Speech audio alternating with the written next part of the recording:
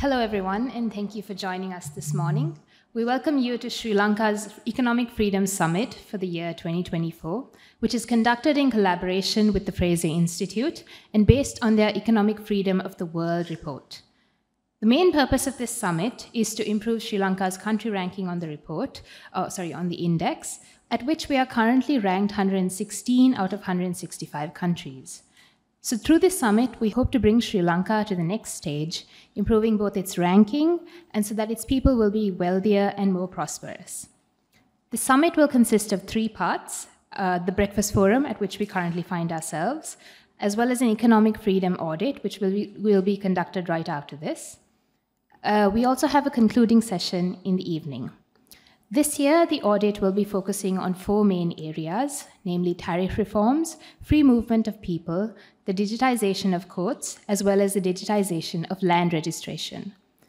To open the summit, I would like to begin by inviting Dhananath Fernando, the Chief Executive Officer of Advocata Institute, to give the welcome speech. Thank you very much, Aisha. First of all, welcome all of you for the Economic Freedom Summit 2024. We are heading to a very important year, and we did the same summit in 2017-18, and Fred was here with many of our colleagues. We really wanted to push the reform process forward because we know what we have been going through. So thank you very much for joining hands with us for this effort, and all this effort is to improve the living standard of Sri Lankan people, and that's the main objective. And as we all know, the economy has to grow for us to overcome this crisis. And to grow the economy, the only solution is there's fundamental reforms which is holding us back, and we have to unleash that potential. And this is another effort that we are trying. We have invited senior decision makers and influential audience in the morning to discuss, and there will be breakout sessions, as Aisha mentioned, and we are drafting a set of reforms like we did last time. And there's massive impact from what we did last time, though the progress was slow. And then we are taking it to the policymakers and trying to get the reforms done on one side. On the other hand, in the evening, we are having a Sinhala event that's for a larger audience at the BMICH, basically to take the message why economic freedom is important for people of Sri Lanka and for their understanding, so then all will support the reform process, so then we all can move forward. I'm not taking any time because there are very senior and knowledgeable people. I'll stop from there, but I mean it very sincerely. And thank you very much for all of you for joining this effort. And as it was said by Frederick Bastiat, when goods and services do not cross the borders, soldiers will. And that's what we want to stop. And this is the effort as Advocata that we are trying to push forward. Thank you very much, and enjoy the sessions. Thank you, Dhananath.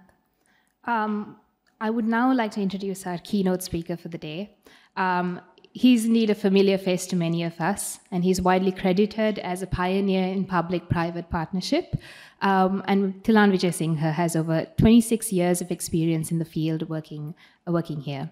Today, we invite him to share a few words with us all, merging his many years of experience with this pertinent topic of economic freedom. Thilan? Thank you very much. I love short introductions. Former Minister, Advocata's CEO, Dhananath, distinguished guests. When I was invited to speak today, obviously I was honored, and I thought of picking a topic that's pertinent to the subject matter being discussed today, and that's attracting FDI, freedom to invest. And I thought, now I'm old enough, having done this business for 30 years, of promoting investments in this country, both domestic as well as internationally, starting my entrepreneurial career as an investment banker in the early 90s, when I recall just about 3 weeks after the assassination of President Premadasa, we executed the buy-side mandate of TransAsia Hotel, Oberoi Hotel, and then subsequently Intercontinental to foreign investors. And then subsequently that resulted in my being invited to run the BOI, survived through several bomb blasts. Nevertheless, We continued to plug the country, and then held an honorary position as chairman of the PPP agency, the first chairman of the newly constituted PPP agency. And today I'm back, the last 12 years being an investment banker, working with, for example, Deloitte India, trying to privatize the Hyatt and Litrogas. So I've been on both sides of the equation, running private sector corporates, as well as being in government, to understand what it means to have freedom to invest. And to start with, first and foremost, we need to have sound macroeconomic management and not be a part yet again of this, what I call the unvirtuous cycle of going back and forth between IMF programs.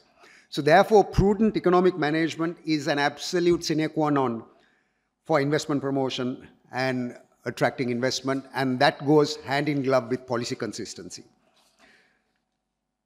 Actually, the central theme for this speech, I thought I'll base on something that popped out of statistics when I was doing an analysis for a previous speech. I noticed that the period between 95 to 2000, it was a 6-year period, during which time I was a full-time employee of the government as chairman of the BOI, was the longest period Sri Lanka did not go under an IMF program.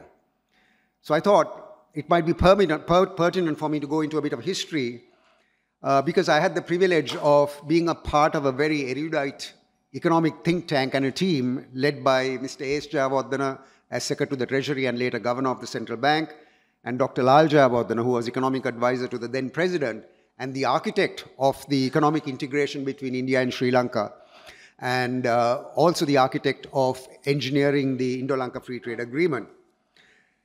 So let's look at what went right, because the second part of my speech will look at more recent trends in FDI, and then I'll talk of the future at the end of my speech.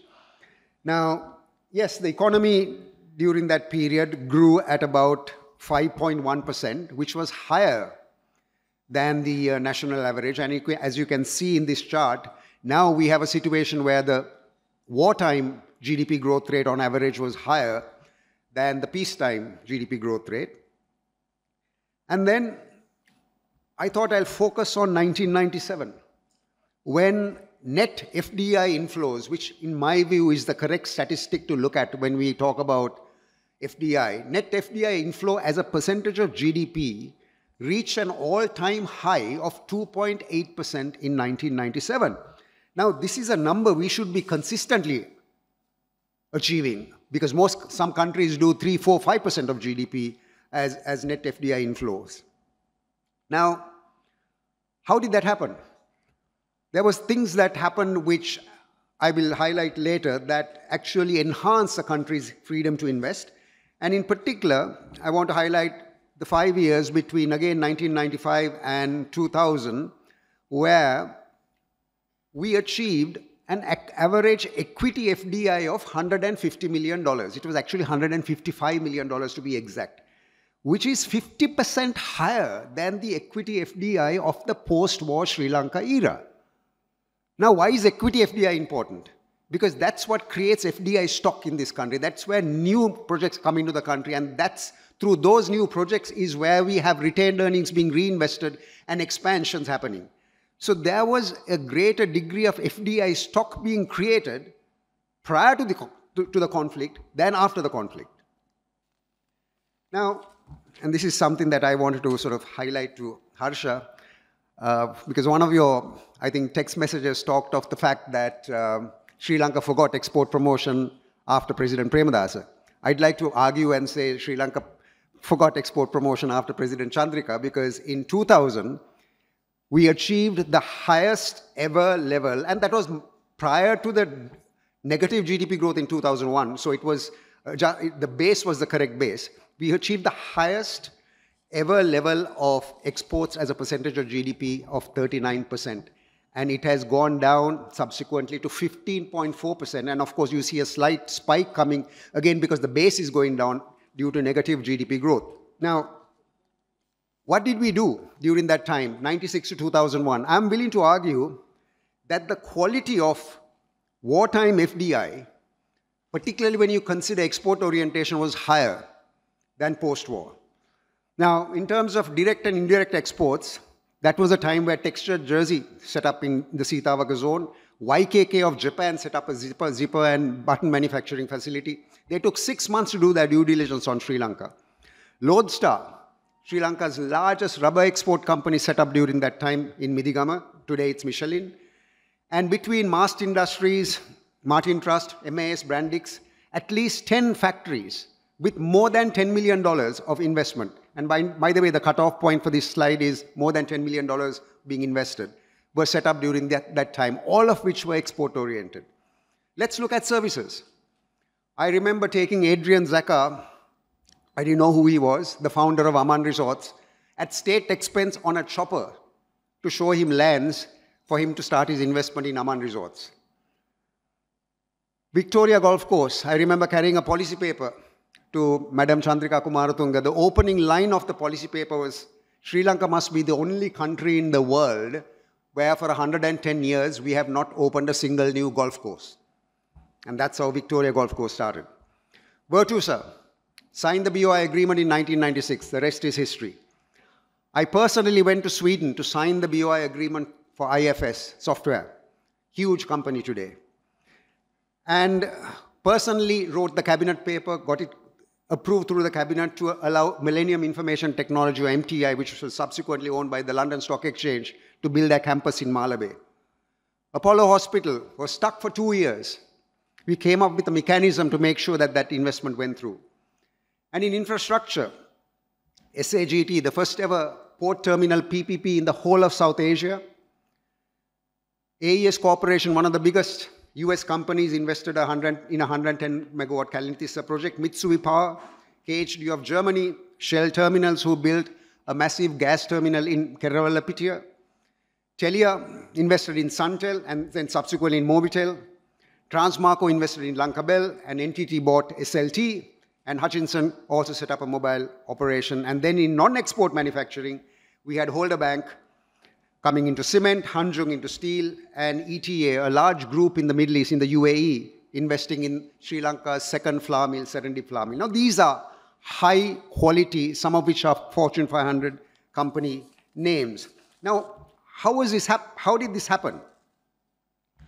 There was a plan. Firstly, let's build industrial zones.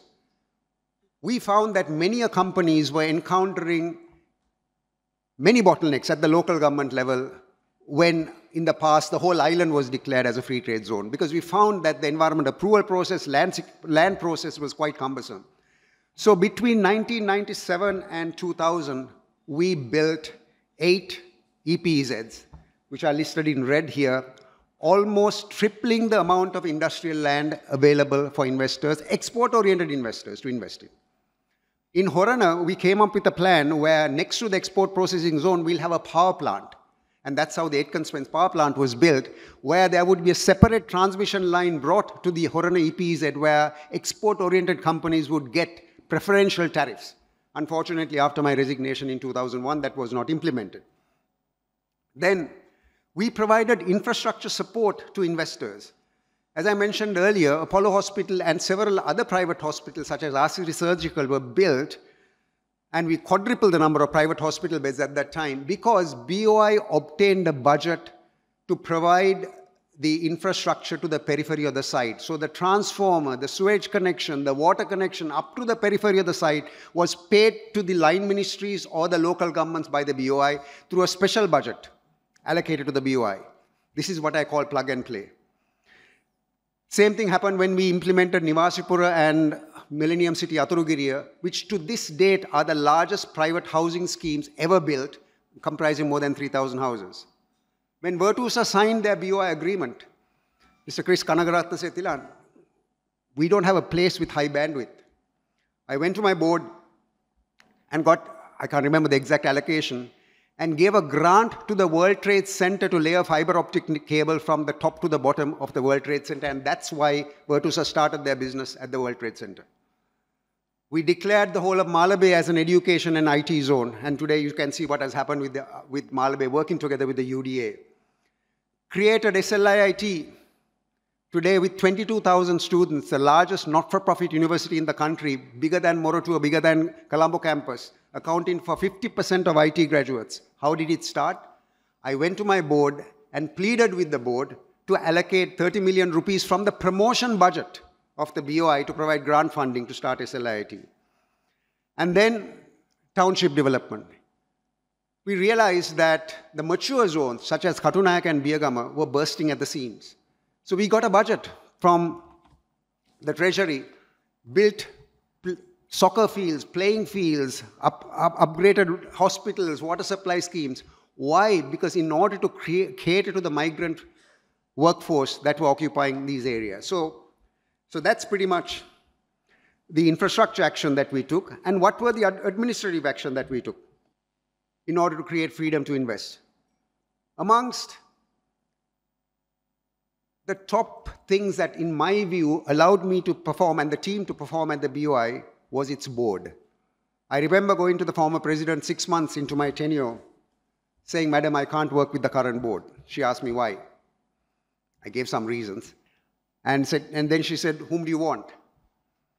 I said, "I cannot run this organization unless the board becomes a policy-making board."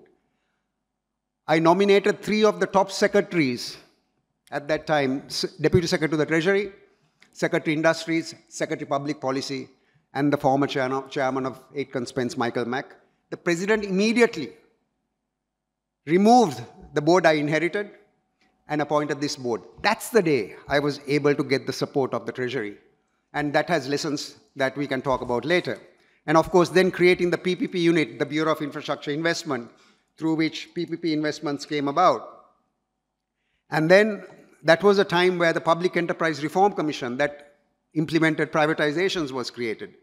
We also created what was then called the Private Sector Infrastructure Development Company, to which World Bank, ADB gave long-term funding in order to support PPP projects with debt financing. SAGT borrowed from it. Some of the power projects borrowed from the PSIDC, and that gave an impetus for the implementation of PPP projects. We attracted private sector professionals into government, created interministerial facilitation committees chaired by myself, to which secretaries to ministries attended. Today, it's a struggle to have a secretary to a ministry to attend a particular meeting. Set up the research department, provided support towards the implementation of the Indo-Lanka Free Trade Agreement. And there was something very important at that time that allowed us to succeed. We were able to market what I call the sanctity of the BOI agreement.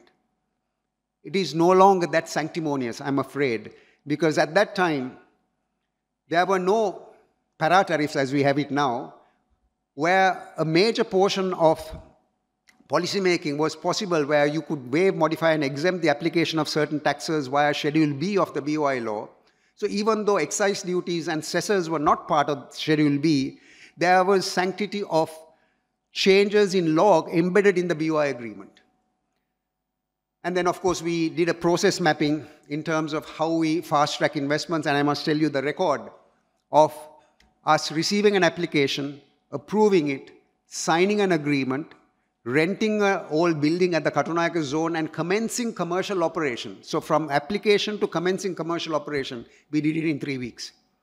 Because this was a company that won a tender to manufacture tents for the Saudi Arabian government after a major fire destroyed the tents and dozens of people were killed. So he had very little time to actually manufacture these tents. So during the 95 to 2001 period, 750 new private projects were implemented. I'm not talking of signing agreements under Section 17 of the BOI law. And this was a doubling of the number of projects that were set up during the prior 17-year period. And that, I'm sorry if I'm sounding as if I'm bragging, but I have to give credit to the board, to the team. But that's what allowed the team to win, for the first time ever, to this date, international awards, where the BOI won the runner-up of the top national investment agency in Asia, awarded by Corporate Location magazine, and by the same magazine, 21st best websites out of 500 investment promotion agencies. And I'm proud to say that the BOI was the first organization to actually have a website and have online applications in all of government agencies. Now let's look at the last 10 years. There has been a fundamental shift in the FDI mix, where 90% of FDIs reported over the last 10 years have been either debt or retained earnings reinvested. Now, retained earnings being reinvested is not necessarily a bad thing, and I'm not criticizing the definition of FDI. But if you look at the mix in terms of this particular slide, you can see that almost around 60% of all FDI that came into the country were in the non-tradable sectors such as real estate. Only 25% was, or 24% to be exact, was from the tradable manufacturing sector. And in these statistics are both export and non-export oriented activities. So there's no wonder that the export orientation of BOI approved companies, whether it's local or foreign known, deteriorated. In fact, it's important to note that in 2000, when I did an analysis, we found that 55 to 60% of exports from BOI companies arose from companies that had some quantum of foreign direct investment, either on a minority basis or a majority basis. Now, the next part of my presentation about investment incentives. Now, over the last 10 years, we saw the progression of gradually certain statutes being taken out of Schedule B of the BOI law, which made the BOI agreement less powerful in a way, where investors did not have the sanctity of future taxes impacting their business after they signed the BOI agreement. And we saw the advent of what is now called the Strategic Development Project Act, which, on top of which, certain new para-tariffs and taxes were introduced. So whilst the BOI was weakened, the SDP Act allowed for the exemption of virtually every tax in the country, but it was a non-transparent process of granting investment incentives, whereas the BOI law clearly spelled out the qualification criteria for you to qualify for an investment. There was actually only one criteria in the SDP Act, that is a minimum investment of so much. And for you to prove some nebulous concept of whether this is a strategic investment or not. Now, I'll actually go to this slide first. So you can see the SDP versus the BOI tax regime. By the way, on the left side, it's supposed to be a tick mark, where virtually every tax under the sun, this is, by the way, 2018 statistics, tax rates might have changed, can be exempted under SDP, but under the BOI regime, it's only one type of tax, which is customs duty. So let's look at what happened with the SDP Act. So it was introduced as a panacea for attracting investment. 100% of investments over $100 million that commenced after 2009 has been under the SDP Act. Of the 25 or so SDP projects approved or implemented, not even one is export-oriented, manufacturing. 75% of SDP projects are non-tradable and are in real estate. 20%, thankfully, are in export of services, port terminals, and the HCL software project. And only 2 foreign companies that started construction after January 2015 has invested over $100 million in Sri Lanka, Hambantota Port and West Container Terminal. I could be wrong in this, but based on my research, it's a rather sorry statistic at the end of the day. And if you exclude Hambantota as a one-off investment, 84% of FDI reported in 2017 originated from companies signing agreements prior to 2015. Sorry, I didn't have time to update this statistic, but what this says is that we have been primarily counting retained earnings and debt, foreign debt or debt taken by foreign-owned companies as part of our FDI statistics. If you take even 2017, where $2.1 billion of FDI was reported, 80-some% of that was retained earnings plus foreign debt, and only a small component was equity. So that's the reality. Now, what are the deterrents? These deterrents remain even today. When you look at the investment criteria, the no-go decision is not made because of tax holidays or accelerated depreciation. It is because of para-tariffs and upfront taxes. Now, when we did this statistics, Harsha, you were also part of a committee, we found that on manufacturing, the upfront taxes, before you earn $1 of revenue, was at 14%, and on real estate, it was over 20%. So when you factor in these taxes on a real estate project, it had a 7 to 10% impact on project IRR, negative impact. So no wonder people are searching after SDP status. And I'm not singing the praise of SDP status here. And of course, then when you factor in, at that time, the income tax rate was 28%, but if you factor in 26% plus the dividend withholding tax, it is not surprising that these taxes and the arbitrariness of the SDP Act has, in fact, caused a deterioration in investment. Now, the final part of my presentation is what is the right balance in formulating legislation and investment incentives to facilitate investment. Now, the BOI argument would be, and I'm not necessarily agreeing with this fully, is that many a company, sorry, these statistics are a bit hard to read, but I'll explain it. The BOI has argued in this that out of 1,700 BOI companies that are in operations, almost 80% of them are paying taxes at the normal rate. So we give them the incentives, they set up operation, and after a while, they have to pay all of the normal taxes that are applicable in this country. Now, to some extent, I agree with it, but I disagree with the aggressive nature of which tax holidays were granted, particularly for projects where Sri Lanka is giving up something. For example, a port terminal. I saw no justification to give SAGT, CICT, or whoever a 20-year income tax holiday, especially when you make a 40% profit margin on it. But I was overruled by the Treasury. On top of granting a 20-year tax holiday, SAGT was granted, much to my shock when I read the budget of 1997 or 8, investment relief of 1/3 of the investment to be set off against the taxes of John Keels. No wonder that the tax to GDP ratio came down from about 18 to 19% that prevailed during the period I was chairman of BOI in the late 90s, to 11%, Harsha, I believe.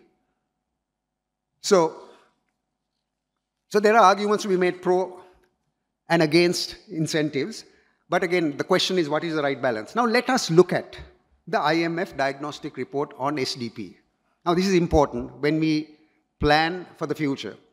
To quote from para 194, the IMF report says, this is from September 2023, the Department of Fiscal Policy is a focal point in shaping the tax system, guiding the reform of most taxes, except for the special commodity levy, etc. So the brain trust for formulating tax policy is the Department of Fiscal Policy. Great.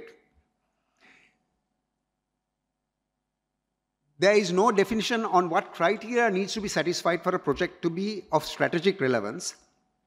And the Department of Fiscal Policy is not involved in that particular evaluation. Agreed. To quote from para 201, the SDP Act should be abolished or suspended until the structures and processes are in place to evaluate the effectiveness of offered incentives. Fully agreed. And it goes on to say that preparing the necessary structures, including data sharing protocols and legal documents, and assign authority to the Department of Fiscal Policy will take time, and therefore no further projects should be approved until then. And in conclusion, the IMF said, abolish or suspend the SDP Act until explicit criteria are established to evaluate all proposals, including the provision of public information on projected benefits and costs, and a transparent process is defined to apply the criteria. So the IMF has not shut the window for incentives. This is very clear language. The IMF is slapping us in the knuckles and saying, be more transparent in the way you formulate investment incentives. Frame regulations so that investment criteria applies equally whether you are a local investor, a foreign investor, or a Fortune 500 company. Today, under the SDP Act, if I don't like A versus B, I can give more incentives to A and not B. So if you really, where do we go from here? I mean, I don't want to read this entire slide, but the poor FDI performance in manufacturing and the tradable sectors are in particular due to not enough trade agreements, line agency approvals, lack of coordination between the BOI, Treasury, etc. Then there are legal and regulatory issues, infrastructure and labor, poor transport and social infrastructure for mobility, lack of new industrial zone capacity with the required social infrastructure. Biyakama zone does not have that. And for the last 20 years, we have not built a special economic zone with all of the social and industrial infrastructure. And many a studies done are gathering dust. There were some fantastic export strategies that were formulated during the Yahapalana government. What's happened to the implementation of these? There was a debureaucratization committee set up with top corporate leaders who were involved. Where is the execution? So here are some points for pondering in terms of what do we do about this. Firstly, let's recognize the importance of PPPs as a source of FDI. 40%, 44% to be exact, of FDI that came during the time I was chairman of the BOI was due to PPPs. And today, 75% of developing countries have central PPP units either under the finance ministry or the head of state. We've had a checkered record where PPP units were either under the BOI or under the finance ministry. I resigned as chairman of the PPP agency about 2 months after the election of President Gotabaya Rajapaksa because I was told to do something that I did not agree with the then Secretary of the President, which was conveyed to me by the then Secretary of the Treasury. And then subsequently, the PPP agency was shut down. 12 or 14 members of staff who were fully trained received termination notices. Some of them are part of my team now. And we are exporting our PPP knowledge to other countries, Bangladesh and Maldives, and soon Nepal. And more importantly, more tragically, I must say, $28 million of technical assistance donor money allocated to the PPP agency, money lying in bank accounts of Sri Lanka, adequate for a 5-year PPP program, went back. And today we are stuck without that technical assistance. And it shows in statistics. We have not added to a new power plant for the last 7 or 8 years, a major power plant. I mean, there are smaller ones in hydros and mini hydros being implemented. So we will certainly face bottlenecks in power consumption. Now, sorry, this has got a little lump here, this slide. What are the suggestions going forward? Introduction of a new PPP law and update PPP guidelines. This is being done. We facilitated the process. I have shared draft number 15 of the PPP guidelines that I did at the time I resigned, which did not get implemented due to bureaucratic bottlenecks. There's a PPP law being drafted today with assistance from a US donor agency. Rethink investment incentives with external specialists and in consultation with the finance ministry and IMF. We really need to do this.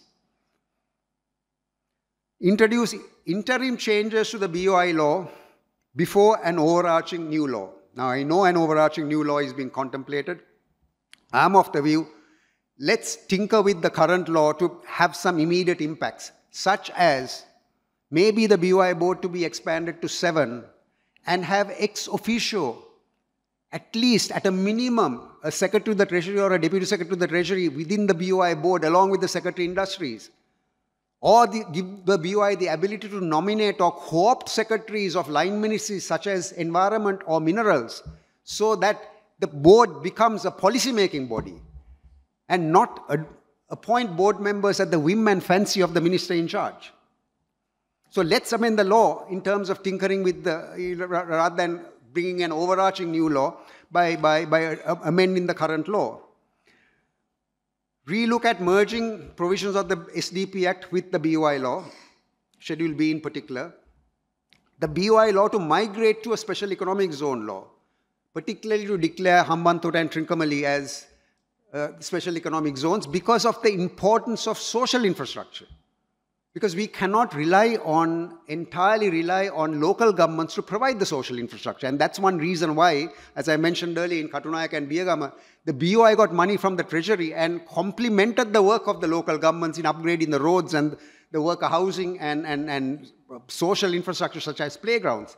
Today, the Katunayaka cricket grounds is a Division 1 cricket ground which was built by the BOI. Pallakele Cricket Stadium was donated on my initiative to the cricket board, carving out from the Pallakele zone after we won the World Cup, because the Kandy Cricket Stadium was not up to scratch as a test venue. So we played a bit of part in sports as well. And consider through the new SEZ law, new types of special economic zones, because yet the local governments and councils do not have the ability and the finances to support large-scale investment, agri-zones, logistics, tourism special economic zones, to include marinas and cruise terminals. And I must also add that special economic zones as PPP structures won't work unless there's considerable government financial support. We need to look at revamping the Port City law. It is discriminatory against local investors. Then there's a need for greater coordination between the BOI, the PPP agency, State Enterprise Reform Unit, Port City Commission, and the Ministry of Finance.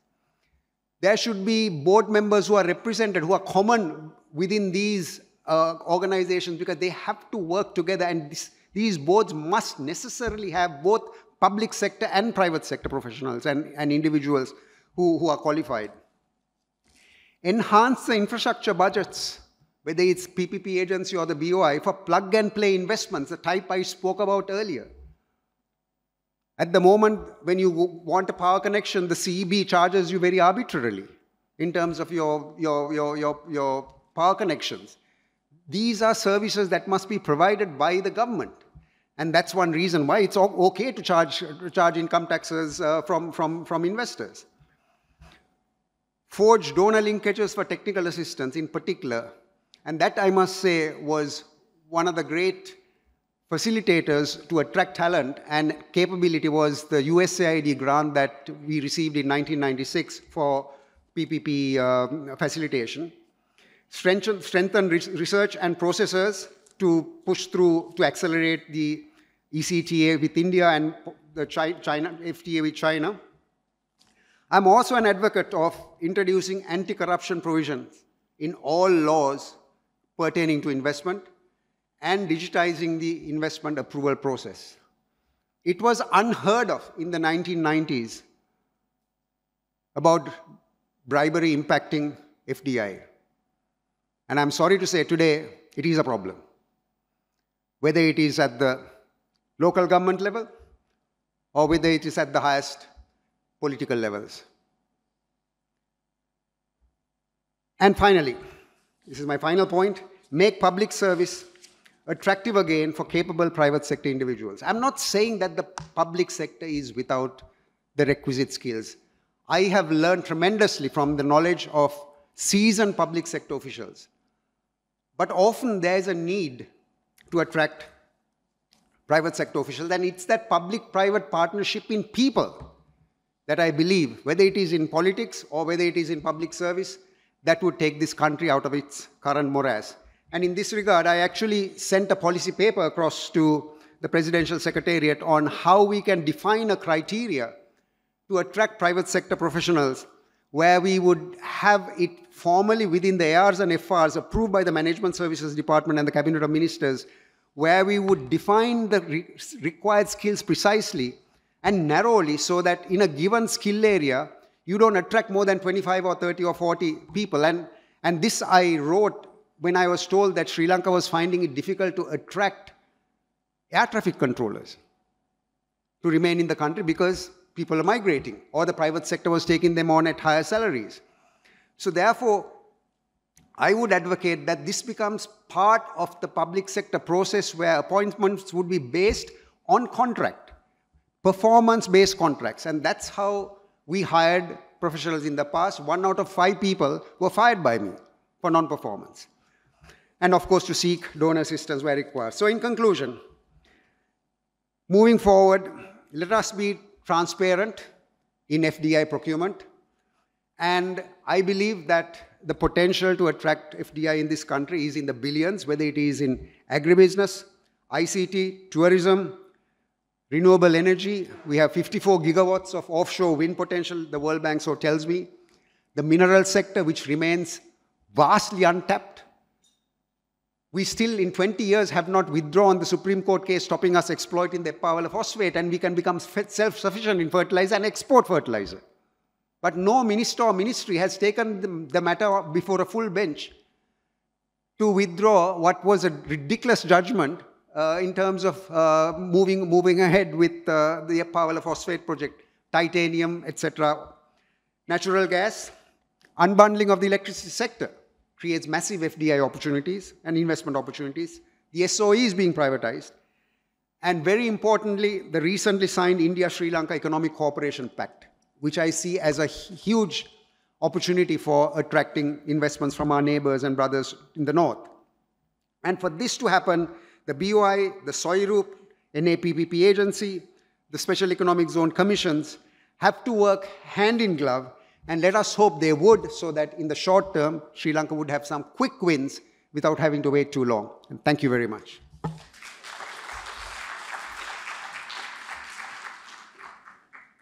Thank you very much, Thilan. Your insight, curated over the years, is no doubt going to be invaluable to us, especially as we move into the audit. Now I would like to introduce a very special guest. Joining us all the way from Canada, we have with us today Fred McMahon, a resident fellow of the Fraser Institute. He's also a holder of the Dr. Michael A. Walker Chair in Economic Freedom, and he also manages the Economic Freedom of the World project, while also coordinating the Economic Freedom Network, which is an international alliance of over 100 think tank partners in about 100 nations and territories. His research focuses on global issues such as development, trade, governance, and economic structure, and he's also an author of numerous research articles and books. I would now like to invite Fred to join us on stage to present some of his research on economic freedom. Well, thank you. It's a tremendous honor to be here. As I was flying in the last visit I had here, oddly enough, I was thinking of Taiwan in an odd sense. Taiwan's original name was not original name, but it was for a while known as Formosa, which just means beautiful in Portuguese. And certainly I have seldom seen a place as beautiful as Sri Lanka. You are all very lucky to live here. I'd like to thank so many people that are making this possible.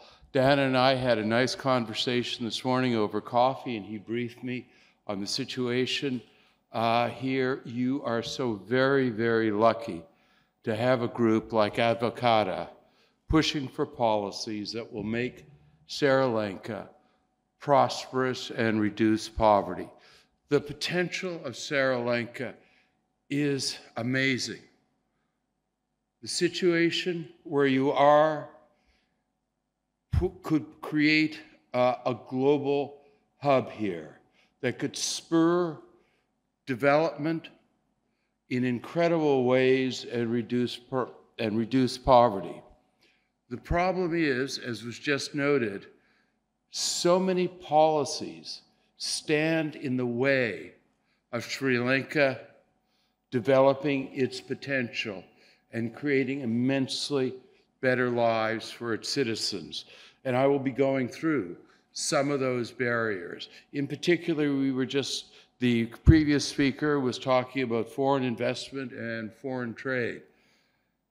Unfortunately, the government of Sri Lanka has put barriers between Sri Lanka business and the rest of the world, as we'll see, that is reducing prosperity and opportunity here. So what I'm going to discuss is, first, what is economic freedom? Secondly, why it's important. And then we'll look at Sri Lanka's record on economic freedom. What is economic freedom? Individuals have economic freedom when When property they acquire without the use of force, fraud, or theft is protected from physical invasions by others, and they are free to use, exchange, or give their property so long as their actions do not violate the identical rights of others. That's a complicated way of saying economic freedom is simply the ability of individuals and families to make their own economic decisions, free of interference by government or powerful crony elites. We look at size of government and taxation. If government expropriates through taxation or other means too much of your property, it reduces your economic freedom. Private property and the rule of law. This is the single most important area of economic freedom, because without the rule of law, protecting the economic freedom of all, the rich and the powerful will take advantage of their positions to weaken the freedom and potential of others. And this also leads to corruption, a big problem in Sri Lanka, which I'll discuss later. Sound money. Boy, has Sri Lanka gone through problems with sound money over the last little while. Fortunately, things seem to be getting better, but the loose and odd monetary policy that was adopted for a while here created great damage. Hopefully, it will never happen again. Trade regulations and tariffs. Sri Lanka doesn't just need Sri Lanka as its marketplace, it needs the world as its marketplace to grow prosperous. And as I mentioned, there are too many barriers cutting Sri Lanka off from the world. Regulation of business, labor, and capital markets. Zero is not the optimal level of regulation, but complicated, discretionary regulations are extremely destructive and feed corruption. As noted, a big problem in Sri Lanka. If your application, if your ability to go ahead is at the discretion of a civil servant or anyone else, then there's someone to pay off. But if you're free to do what you wish, if there's no one's permission to ask, if the laws are clear, then there's no one to pay off. They can't alter the laws because they're clear, and you're free to make your own decisions. Very different. If there's someone whose permission you need, there's someone to pay off. If you can go ahead under clear guidelines, then there's no one to pay off. Now, the next is a little review of why economic freedom and free markets are so very important. I know that there's some political parties in Sri Lanka that actually want to shut down even more free markets, that may claim they create great distress and poverty. So let's actually look at the history of free markets and what they accomplish. The age of global free trade, free markets, and economic freedom, beginning after the Second World War in the most pronounced way, have brought huge benefits to humankind. But the gains were mostly achieved by those living in economically free nations. It is no accident. The globe is now in a crisis of migration, of people moving from state to state. And where are they moving from? They're moving from places with low levels of economic freedom to places with high levels of economic freedom. So you hear from those who oppose free markets that free markets create nothing but poverty and misery. Well, look what's happened over the age of globalization and free trade following the Second World War. In 1950, 3/4 of the world's population lived in desperate poverty. And despite a huge increase in the population, now less than 1 in 12 live in extreme poverty. Free markets, the age of economic freedom, has not brought misery or poverty to those who have opened their markets. It has brought prosperity and reduced poverty. And where is that reduction the strongest? On the right side of your screen, it shows the level of poverty in the quarter least free nations. On the right side of your screen, it shows the reduction. It shows the least free nations, and on the left side of the screen, the most free nations.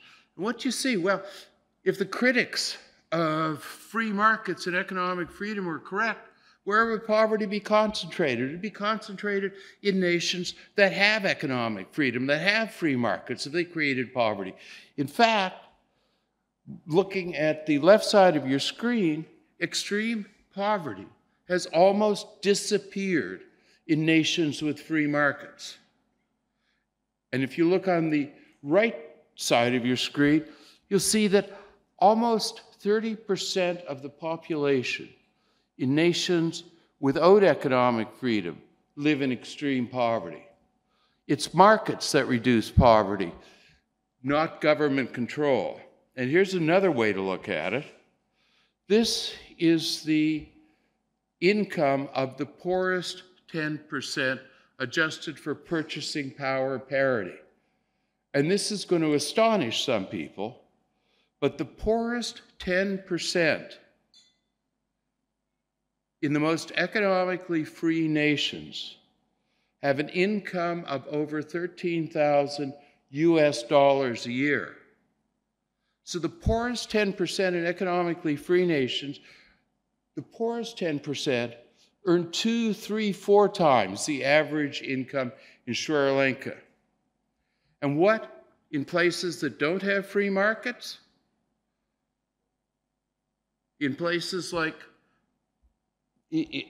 which some politicians in this country want to impose on Sri Lanka, the average income of the poorest 10% is about $1,000 a year. Global per capita GDP has soared during the era of free trade and open markets. And again, the benefits are concentrated in the nations that have free markets. So the average income in the freest nations is nearly $50,000 US a year. In the least free nations, about 1/10 of that. Literacy, it's the same story.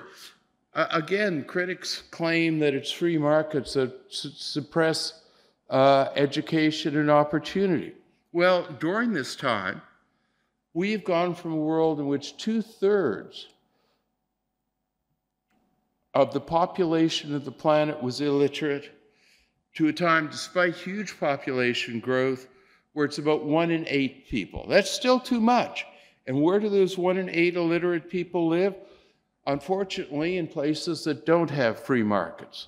So in the most free nations, 95% of the population is literate. In the least free nations, only about 60% of women and 75% of men are literate.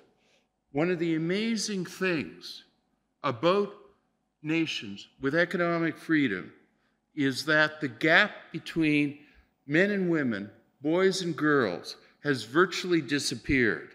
While in least free nations, that gap remains wide and dangerous and problematic for those nations. And that's because in a place where there's economic freedom, people get ahead by their abilities. And abilities include, of course, literacy for both. And that's a key reason why economically free nations do much better in education. Life expectancy in years has grown immensely over this period. And again, the nations with the highest level of economic freedom have the longest lived people. And I'm awfully glad I was born in Canada, which is an economically free nation, because if you look to your right, I've already surpassed the average age of people who live in non-economically free nations. So I'm grateful for that. And one last thing. Those who oppose free markets may have given up to some extent on the economic arguments. You know, they go, oh, well, maybe economically free nations or free markets produce more prosperity, but really who cares about prosperity? What we care about is happiness. And how can anybody be happy in a free market? Well, as it turns out, research by sociologists who are not known for their friendliness to free markets have done a lot of research on what causes happiness, and one of the few variables that actually has a causal link to happiness is economic freedom. As you can see from this, as it turns out, people like to be in charge of their own lives. It makes them happier when they have higher life satisfaction when they make their own decisions, rather than have a government official make the decisions for them. Now let's look at Sri Lanka. Sri Lanka ranks 116th out of 165 nations in economic freedom. Now, I wanted to compare Sri Lanka to Singapore because to some extent, Sri Lanka has the same opportunities given its location, its potential to be both a transportation and a financial hub because of its location. So I wanted to compare Sri Lanka to Singapore, and I also wanted to compare it to Denmark. You often hear people who oppose free markets say, oh, but look at the socialist Nordic nations. They're a great success, aren't they? Well, they are a great success, but they aren't socialist. In fact, leaders of the Nordic nations have pushed back hard when they've been called socialist. What's going on in the Nordic nations is that, yes, they have big government, but in every single other area, they're at the top of the class for economic freedom. By our index, Denmark, the poster nation for the Nordic nations, Denmark has the 7th most capitalist economy in the world. So, looking at overall economic freedom, and we all know the great story that Singapore is now #1 in the world in economic freedom. Denmark is #7. If you look next at the size of government, you'll see, yeah, Denmark has a huge government. Singapore has a larger government. And Sri Lanka actually ranks high in size of government. Now, I've had some discussions with people, and there's some skepticism over that. And that may be founded because there are things that we do not have data to measure, including internationally the number of government employees. And you have a huge number of government employees in Sri Lanka, and we can't put that in our index. Another factor that may be at play here is we look at what's affecting economic freedom today. In other words, your situation right now, rather than trying to project into the future. So we don't measure debts and deficits. Money you will have to pay off in the future that will reduce your prosperity and economic freedom in the future, but not a burden you're bearing now. And the other big factor is the only taxation levels that we have international data to measure are income tax. And income tax in Sri Lanka is very low, but as we just heard from the previous speaker, there are whole bunches of other taxation that interfere. Now, I actually think our measure is pretty accurate, despite the skepticism. I think one of the reasons that people in Sri Lanka feel that government is bigger because it interferes in so many things that don't require money to interfere in. It interferes in the regulatory environment immensely, lowering opportunity. Anyway, I accept that there's some controversy over that, but I don't think there will be controversy over anything else that we have here. In legal system, the most important aspect of economic freedom, Sri Lanka ranks 87th, Singapore 11, and Denmark 12. And one of the interesting things about Nordic nations is not only do they have a good and impartial legal system, but it's one that's very friendly to entrepreneurship, to investment, to free markets. Unfortunately, in gender disparity, and we saw what we saw in an earlier slide, the gap between men and women, boys and girls, in non-economically free markets. And that gap is reflected in Sri Lanka, which comes 91st in equal legal rights related to economic freedom for men and for women and men. This cuts out half of the population. It's like entering a unicycle in a bicycle race. It's not going to work very well. Sound money, as you would guess, given the recent history, Sri Lanka rates very lowly. Singapore and Denmark much higher. Trade freedom. This is what I was talking about before and related to the previous speaker's comments. Your regulations, the government's regulations here, and the way they're implemented and enforced cut Sri Lanka off from the rest of the world and the potential to do what the previous speaker was talking about. Out of the 165 jurisdictions that we measure, Sri Lanka comes in 156, right down at the bottom. And that's important in another way. I'm going to talk about corruption a little while. But when you set up a whole bunch of barriers between your nation and the rest of the world, and it's difficult to get anything in or out or done at the border, then my goodness, there's someone to pay off to get things across the border. And these regulations, these regulatory, official and unofficial barriers are a source of fuel for corruption. Regulation is another source of fuel for the exact same reason. If you have complicated, unclear, discretionary regulations, then there's someone to pay off to get through.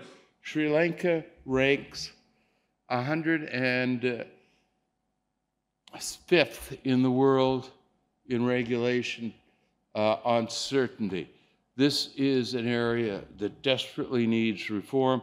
Labor regulation, in particular, needs reform. Labor regulation is promoted to help protect workers. In fact, it does just the opposite, except for a privileged few. For example, high hiring costs and the inability to dismiss someone. In other words, the inability to dismiss someone keep the least skilled, the dispossessed out of the labor market. If you are unable to lay someone off, if economic conditions decline, or that person just doesn't work out, then you're going to be afraid to hire that person. Now, you'll hire somebody who has a record, who has an education, where you have where you know the past and can predict the future, so it protects fine. those who are already privileged. The problem is, it means that you aren't going to hire somebody that has a low skill level because it's just not worth the risk. And this creates an expanded informal sector where workers are unprotected and more lowly paid. Few things could do better to generate prosperity in Sri Lanka than improving labor regulations. And I believe there's an effort underway to do that now. And if you move Sri Lanka up from its very low position to a much higher position, you'll see the labor market expand, employment increase, and poverty decrease.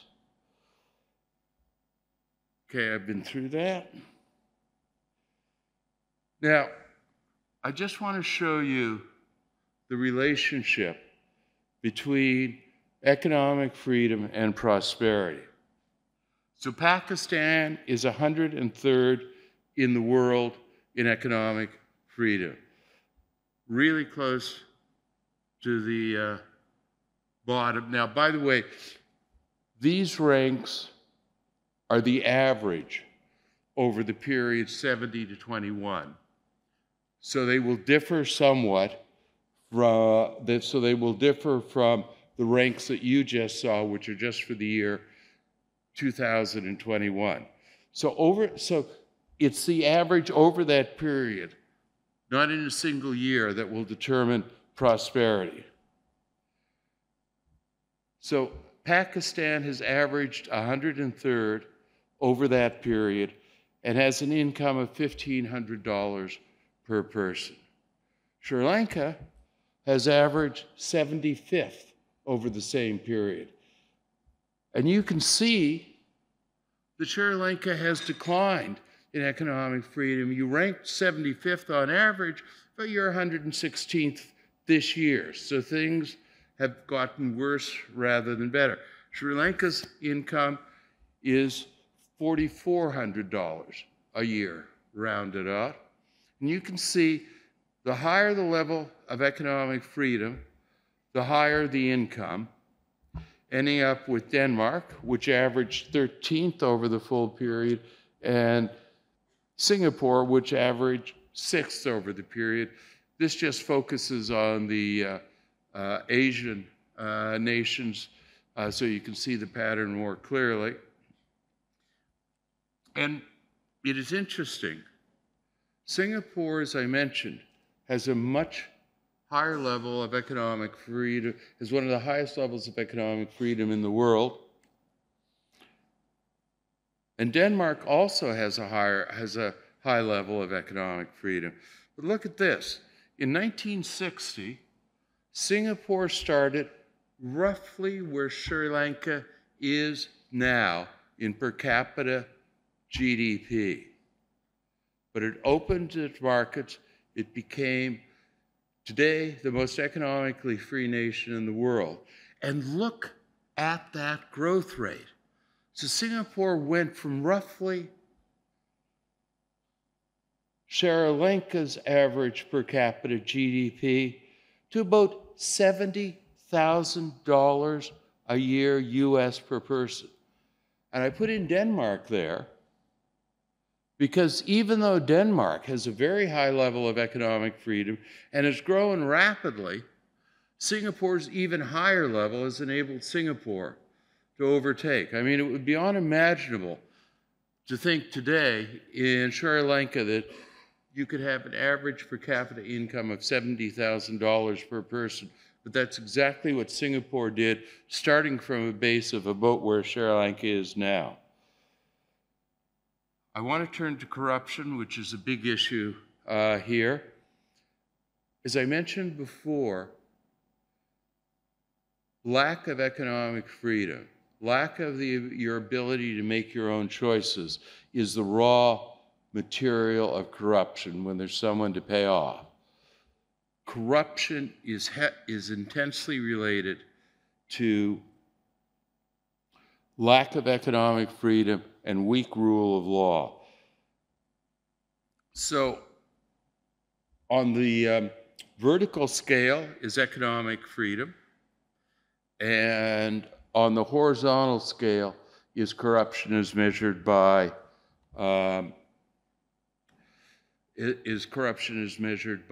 Transparency International. And you can see there's an immense, I mean, it's obvious, a huge relationship between economic freedom and lack of corruption. The most economically free nations have the lowest levels of corruption, and that's pretty much without exception. The nations with weak levels of economic freedom, including Sri Lanka, have very high levels of corruption because there's always someone to pay off. And same with the rule of law, where Sri Lanka is also very weak. It's interesting, I've got a trend line in there. Sri Lanka is almost exactly in both instances on the trend line. The exact relationship between lack of economic freedom and corruption. Just going to quickly go through Sri Lanka's scores compared to India, Malaysia, and Singapore. And as you can see, Sri Lanka started out better than India, and India caught up, and Sri Lanka is now going downwards. But of course, that has something to do with your recent economic crisis, size of government, rule of law, sound money, freedom to trade, regulation, labor regulations, a huge disadvantage to the poor and the dispossessed, and Sri Lanka is way at the bottom of our comparison nations there. Horrible for the low skilled and the poor. Business regulations. I'm running out of time. I was given 35 minutes and I'm nearly at the end of it. So I wanted to run through that quickly to show you what happens when nations turn to economic freedom. I call them rocket nations. This is perhaps most interesting to you.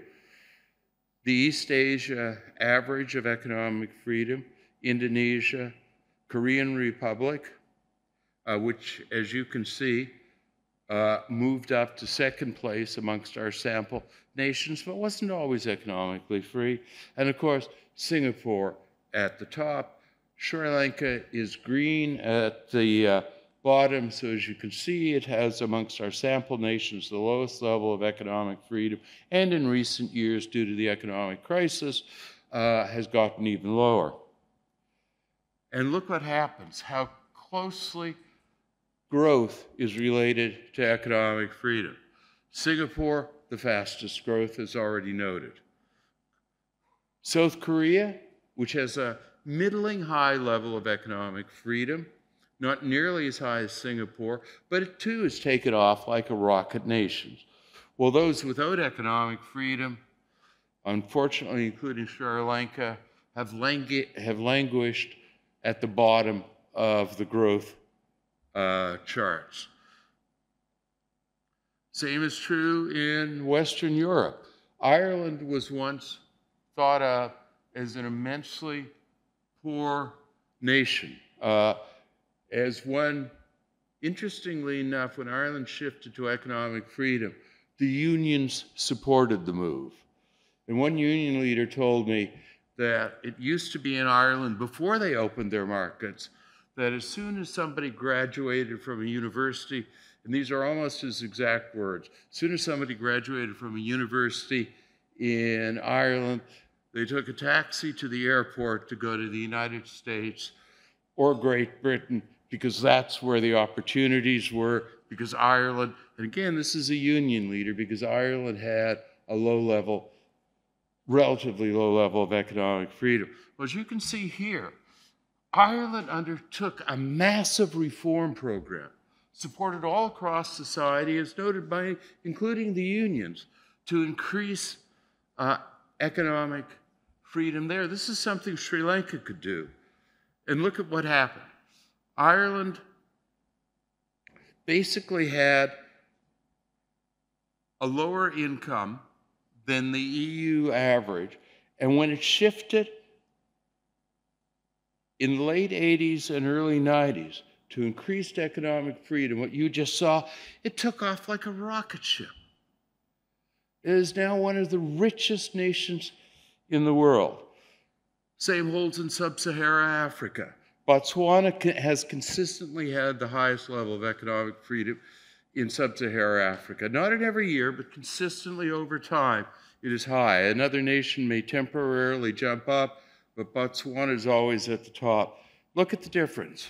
Botswana started out in 1960 as one of the poorest nations in sub-Saharan Africa, about half the average income in sub-Saharan Africa. Sub-Saharan Africa, which as you saw from this chart, lacks economic freedom, is hardly growing at all. But like Singapore, like Ireland, with a high level of economic freedom, Botswana took off like a rocket ship too. Now, you can tell me, well, Botswana has diamonds, and that's just why. Look, lots of sub-Saharan African nations have lots of resources. The Congo is one of the richest places in resources in the world. It's what you do with the resources, which is in part determined by economic freedom. So Botswana took off like a rocket ship. South America, no one is going to particularly like the way Chile moved to economic freedom under a dictatorship. But here we can see Chile move from a low level of economic freedom to the highest in Latin America, where Venezuela, once the richest nation in Latin America, went in the opposite direction. And there are people, I think, who want to adopt pretty much the Venezuelan model here, Bolivian socialism or some sort of Marxism. And this is the disaster that happened. And now Chile has the highest level of income in Latin America, while people are fleeing Venezuela, which was once by far the richest nation in Latin America. So with the right policies, the future could be bright for Sri Lanka, and it could become a rocket nation. So thank you very much. I have gone 10 seconds over my time, but so I appreciate your patience for that. Thank you.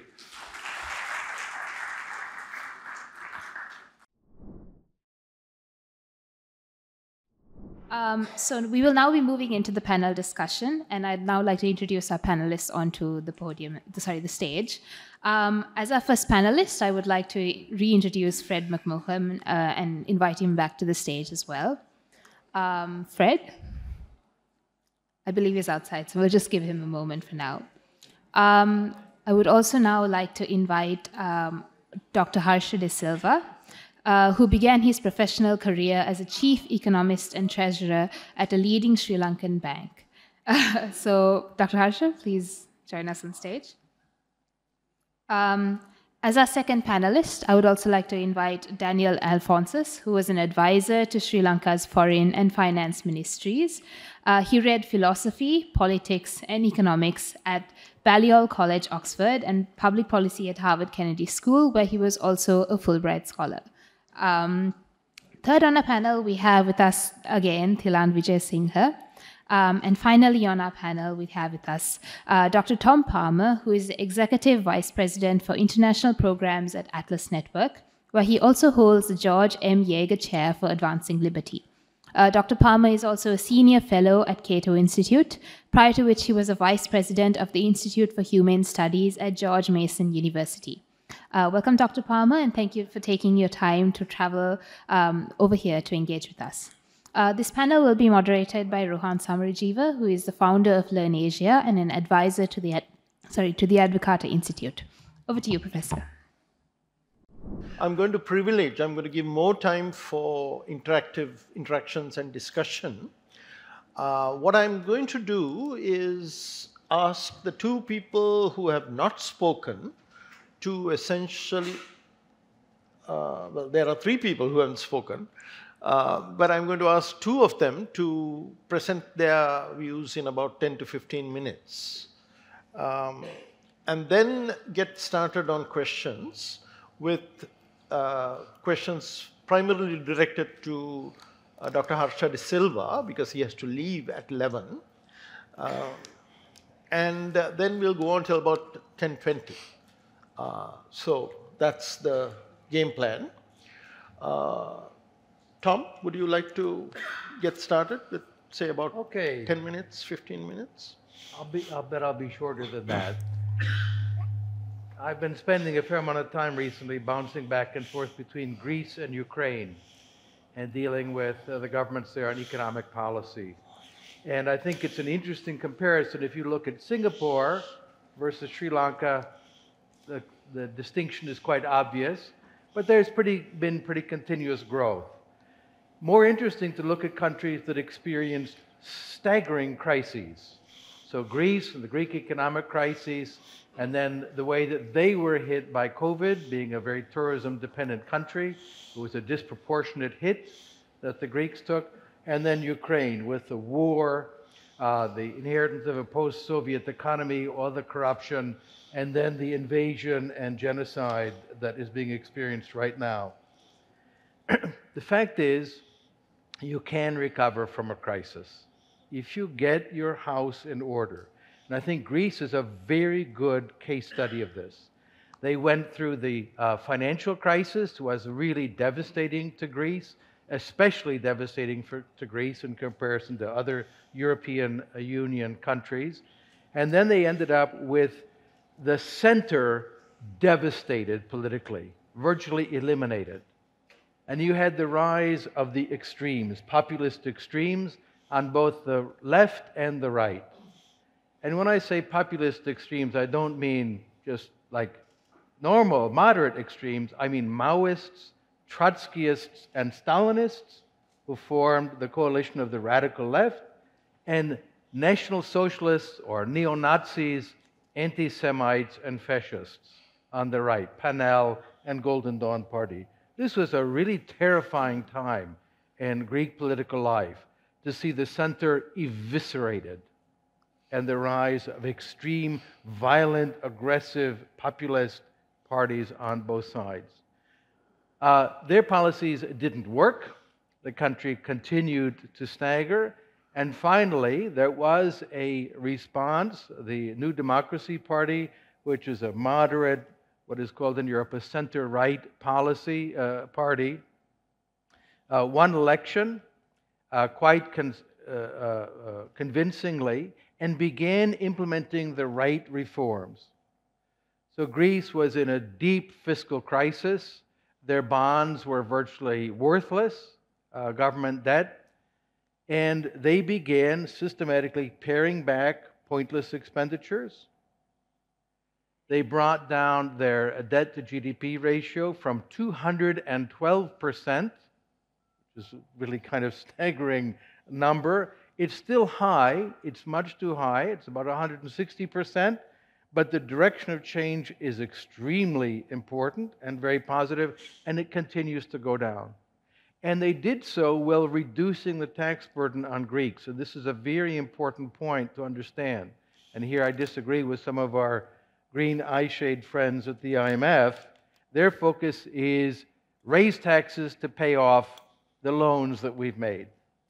The problem is, you raise taxes, you drive people out of the formal economy.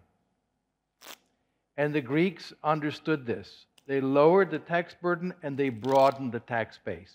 They got rid of the complexities of the tax code, the unbelievable number of exemptions and special rates, brought it down to a more fair, even-handed basis, and more people were brought into the tax system.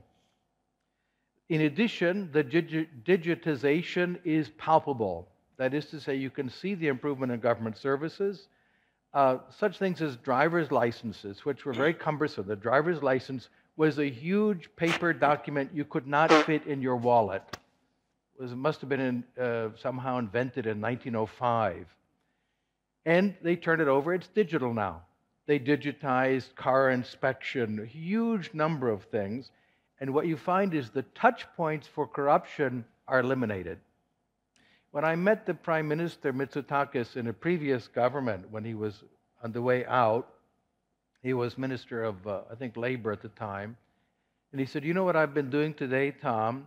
I spent all day with my colleagues eliminating the number of government agencies charged with inspecting your fire extinguisher. There were 11. 11 different agencies that could come into your business and say, do you have a fire extinguisher? Show it to me, we need to test it. So why do we need 11? We understand you should have a fire extinguisher, but maybe one inspector would be enough. But instead the Greeks got 11, and that meant 11 requests for a little bit of help with the retirement fund of the inspector. They were able to reduce that to one. It's the fire department. They come in, they look, you have a fire extinguisher, it works, you're fine. That's all you need for public health. You don't need 11 of them. Let's turn then to Ukraine, which is still in a very serious crisis, as we know. The Russian invasion is ongoing. We had in March of last year the Tax Reform and Anti-Corruption Summit, and there's a lesson here. It's very important. The Ukrainians have come to understand, as the Greeks did before, corruption is not the cause of the problem, it is the symptom. And this is a very difficult thing to get our heads around. When we see corrupt government officials and the criminality, we want to punish them. Fine, punish them. But that will not solve your problem. If you do not address the cause, you'll just get another group of corrupt politicians. You have to go to the cause. So in Ukraine, they have I learned a new word, a new term, tax optimization. Every company pays its own unique tax rate. You optimize, you negotiate with the tax authorities. They start out by saying, we're taking 100%, now negotiate us down. And of course, the cronies get very low tax rates, and the non-cronies get taxed to the max. They have just pushed through, and it hasn't been formalized by Parliament, but it's being introduced, 455 pages of amendments to the tax code. One simple rate, 10%. 10% VAT, 10% personal income, and 10% on distributed corporate profits. That's it. Eliminate about 27 other insane taxes, and bring in more people into the tax system. Currently, the estimate is nearly 60% of Ukrainian employees are paid with an envelope of cash because the tax system is so complicated. Well, as they finally convinced the IMF, they said, look, you tell us raise taxes to pay off the debt, that percentage will just go up. Lower the tax rate, and more people will say, okay, I'll be part of the tax-paying class. One of the insanities of the Ukrainian system, the largest single contributor to the state budget on the tax side is government employees. That makes no sense. You pay them money, and then you take back some as tax. Why? They're the only ones you can catch, whereas the average employee manages to go around the system. So let me conclude then with a thought. What we need to do in Ukraine, and I've been working with our colleagues there, we're hopeful that this will rescue and save the country. In Greece, it worked. And I was involved in 2015 with the Emergency Economic Summit for Greece. Greece now, in 2023, had the record tourist visitations in its history, reached an absolute peak in the last year. Tourism industry is booming. When I was there in 2015, it was shut down. And then the COVID situation, of course, was simply devastating. They are now outperforming the European Union in economic growth. They're outperforming Germany, as an example. And The Economist named them the star performer for 2022 and 2023. We'll see what 2024 will bring, but there's almost no question it will bring additional positive economic growth, and the government is now rolling out additional reductions in that oppressive regulatory burden. When that happens, by reducing all these touch points between the citizen, the enterprise, and the state, you are reducing the corruption that brings about so much public anger. But if you spend all of your time saying we're going to punish the wrongdoers, you'll fail, because you'll just get a new class of corruption in the future. Thank you very much. Daniel, the general purpose of what I'm doing now is to sort of lay the groundwork so that people have hooks to initiate the discussion. Could you lay out your argument in about 10 minutes? Sure. So we're at the Economic Freedom Summit, and I'm going to focus on one very, very specific aspect of economic freedom, which relates to the mobility of people or labor. And I think there's a couple of ironies that Sri Lanka faces, which is that if you're a Sri Lankan company today, compared to a company based in a much richer country than Sri Lanka, you actually find it much harder to import the talent you need in the IT sector, in the tourism sector. Across the economy, the companies need specialized talent that they want to bring into the country, but which they find it difficult to do so. It's difficult, A, because if they're not of a particular size, they may not be able to get the necessary quotas. B, even if they're of a particular size, it is just very costly and cumbersome and takes time as well, and time is money. So that's one irony. The second irony is that if countries much richer than Sri Lanka have a route to becoming a citizen of that country. In Sri Lanka today, there is no way you can become a Sri Lankan. If you marry a Sri Lankan, you live here, you have kids who are Sri Lankans, there is no path to that. And I think even though the economic impact of this may not be massive, at least right now, because we don't have many people who want to migrate here, it could be in the future, A, and B, it characterizes a way of thinking about the migration of labor. And this idea of a very insular, zero-sum, where we don't grow together, rather we protect things that are as they are. So we protect the pie, we don't grow the pie. And then the third irony, I think, is countries much richer than Sri Lanka have integrated their border systems and allow much freer movement of people and labor. So if you look at the EU, for example, countries like Denmark and Holland and so on and so forth have completely free movement of labor with countries like Bulgaria and Romania, which are much, much poorer. Or in the case of the United States with NAFTA, it makes it easy for labor to move. In ASEAN, you've got the ASEAN single market that, again, facilitates the movement of labor. It's not completely free like in the EU, but it facilitates that process. And then if you look at Singapore specifically, since Singapore is being discussed today, just a couple of weeks back, Singapore announced that it will enable QR-based movement between Malaysia and Singapore. They're completely facilitating the process of short-term movement of people across the border and making it as seamless as possible. So in these three cases, countries that are much, much richer and have much greater gaps with their neighbors. So we're talking about Singapore, Malaysia, the Netherlands, Bulgaria, the US and Mexico. If we compare with our neighbors, for example, in the region, the gaps are much smaller in terms of per capita income. Yet even in these cases, it is much, much easier for people to move. People are free to move. And so I think I want to make, I'd say, 3 points today. The first is we are just coming out of a crisis. We are still, in a sense, in crisis. We remain in default. And we need a quick boost to our economy. Tourism is one of the fastest ways we can stabilize. And even when it comes to tourism, we place barriers on tourists coming to Sri Lanka. We place barriers in 2 ways. First is we make friction. You have to get a visa.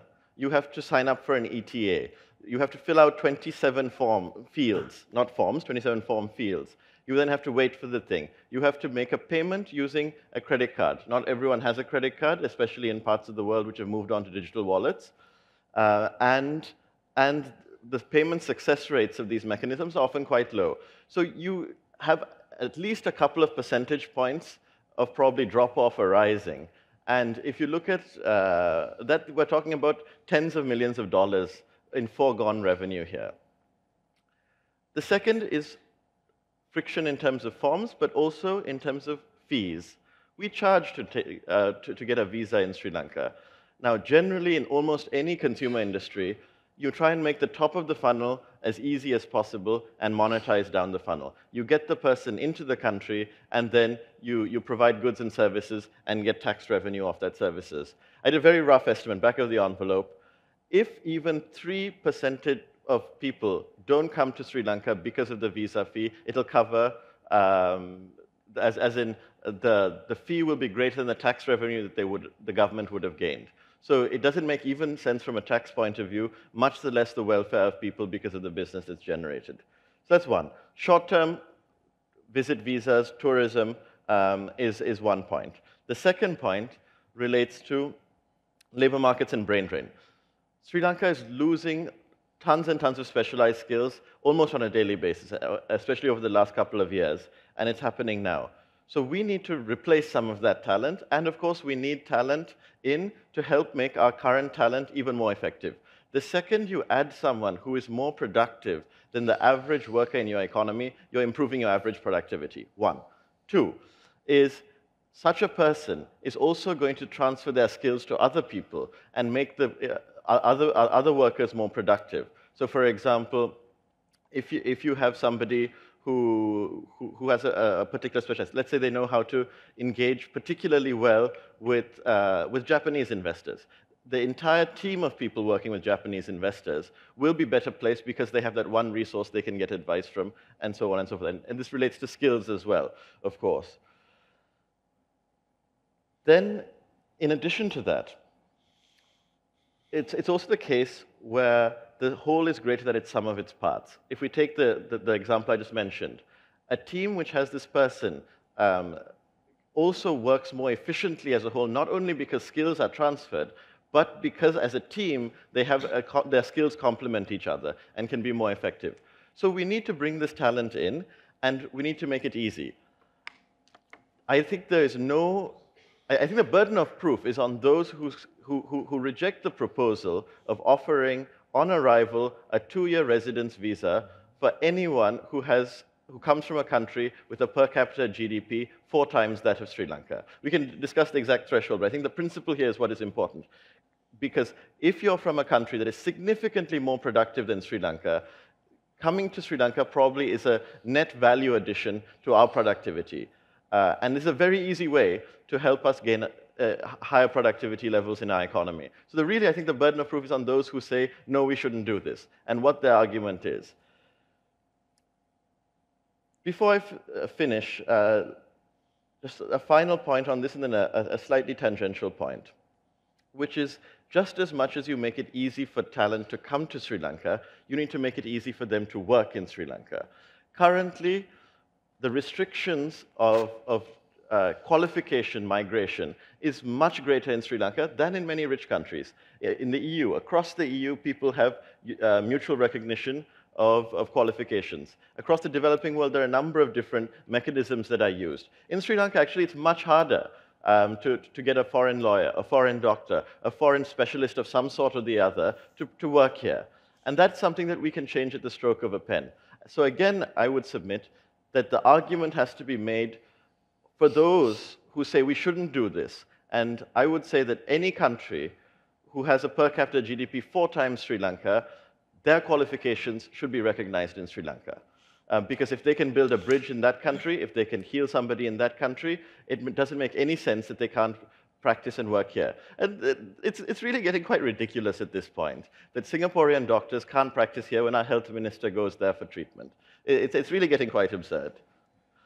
So on that note, yeah, I think the time is really here, and the goalposts have shifted. Those who say that people shouldn't be able to move have to make the case rather than the other way around. You didn't hear the full introduction for Harsha, but I think everybody knows he's a legislator in the opposition. So I want to pose some very specific questions to get some insights from Harsha before he leaves. Now, Thilan's presentation, I found a little interesting section.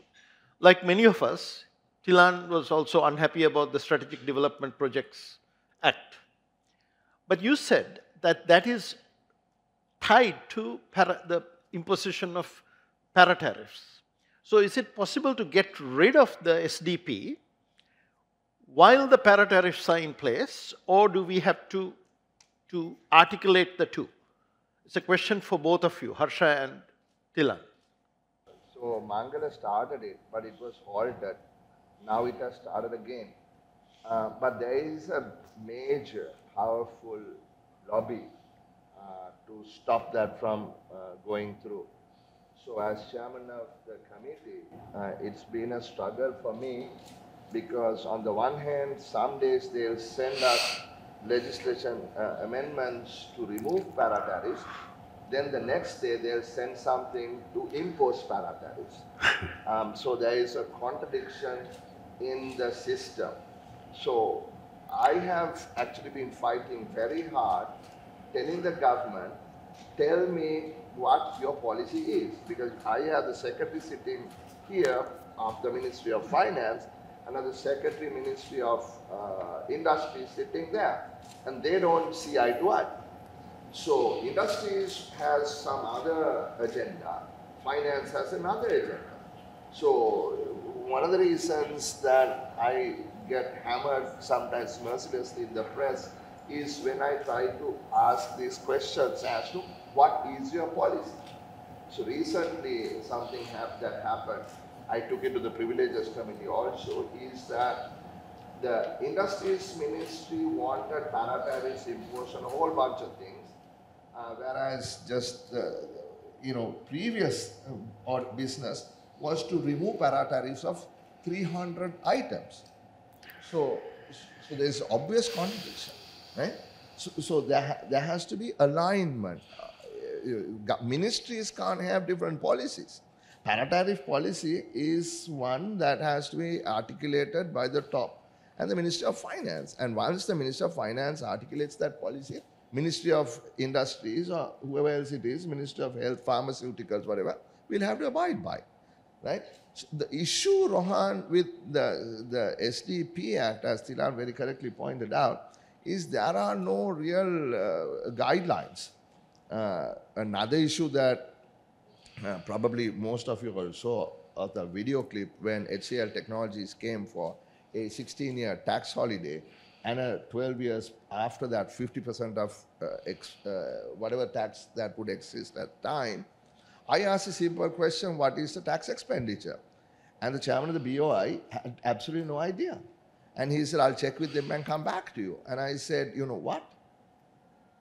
And that's what happened. And then subsequently he got fired. I also got fired. I got rehired. He didn't.